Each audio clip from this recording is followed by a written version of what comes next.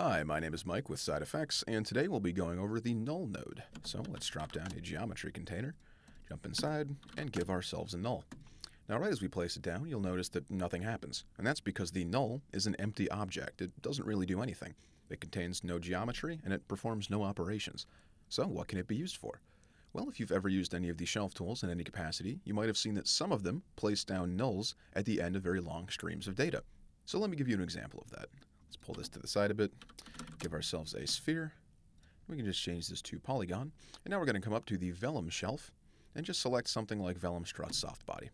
Now we can select our sphere and hit enter. And Houdini will create a Velum Softbody simulation for us and drop us into the DOPNet.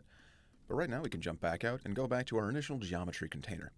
Now you can see that the shelf tool has placed down a number of new nodes for us, but the nodes themselves and what they do aren't as important as the two nulls at the very end. These two nulls, geo and con, tell Houdini exactly where to look in order to grab certain data for operations it may need to perform down the line. In this case, we're able to access the geometry of this stream from this geo node and the constraints generated by the stream from the con node. And so if we jump back to that DOPNet we were in, and we scroll up to the Velum source, you can see in the parameters that it is in fact linked up to those two nulls. And so this is a great way to keep yourself organized when you know that you're going to need to access certain bits of data later down the line.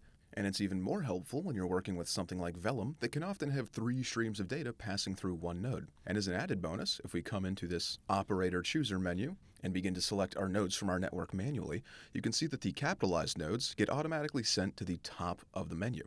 And so, by feeding a piece of important data into a null and naming it something in capitalized letters, you'll always have easy access to it whenever the time comes to pick it out from all of the other nodes in your network. So a good thing to be aware of. You're also able to use it to visualize streams of data that you otherwise wouldn't be able to see. There's also a good example of this back in our initial geometry. So right now you can see we have these two Velum constraint nodes, but if we visualize them, we're only really able to visualize the geometry and not so much the constraints inside.